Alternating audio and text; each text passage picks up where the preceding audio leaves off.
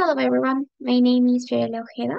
I am a biomedical engineering undergraduate from Peru, and this summer I was a research associate in the Agavi Project, mentored by Dr. Lev Horodowska.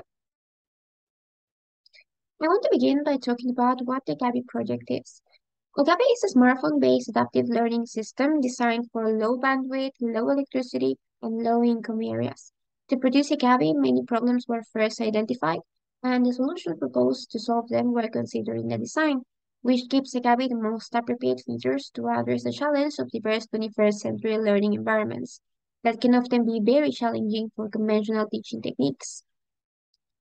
Among its main characteristics are the ability to build digital analog hybrid activities using a variety of building blocks to create a complete learning experience.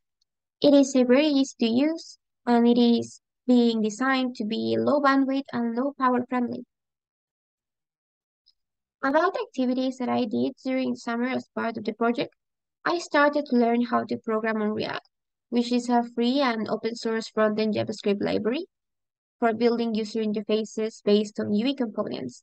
Coming from a background where electronics and mathematics usually predominate, I had to start with the very basics of programming in React.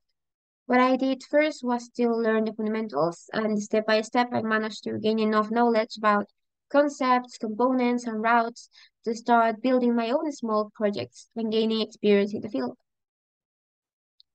There is still a long road ahead of me, but working in this amazing and interesting project has completely changed my view of app development, and I am really looking forward to seeing what else I will be able to accomplish with everything I have learned. Thank you.